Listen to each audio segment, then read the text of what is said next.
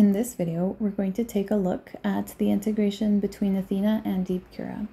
So here I have this test patient open just to show you how to start. All these fields are empty. And once we push the note from DeepCura into Athena, all these fields will be filled in. So let's go generate a sample note on the DeepCura side here. In my case, I'm just generating a sample note with no audio, but of course, in your case, you would pair this with your patient encounter that you recorded either from the website or using an external device like your Apple Watch, a recording app, and you simply attach the audio here. So here is our test note that we will be pushing by clicking on this cloud icon. When you click that, you are going to get a list of that day's appointments, as you see here. If you want to pull up the appointments for a different day, simply go to the calendar and click on Pull from this date.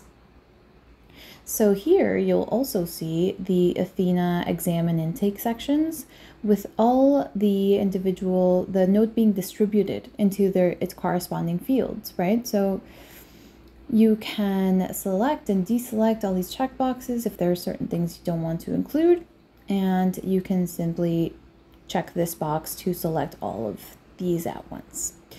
So let's push all of these to Athena, to this 3 p.m. appointment. And let's check out on the Athena side what happened. So here I have to refresh this. So let's just go to the calendar here, to this patient's intake.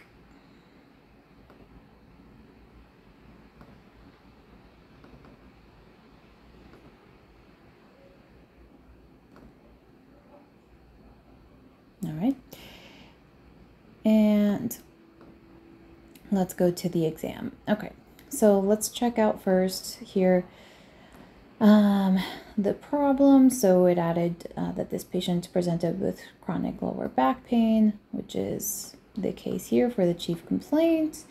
Then if we check out the HPI, there it is, the ROS, the physical exam, the assessment and plan with everything in its corresponding field, right?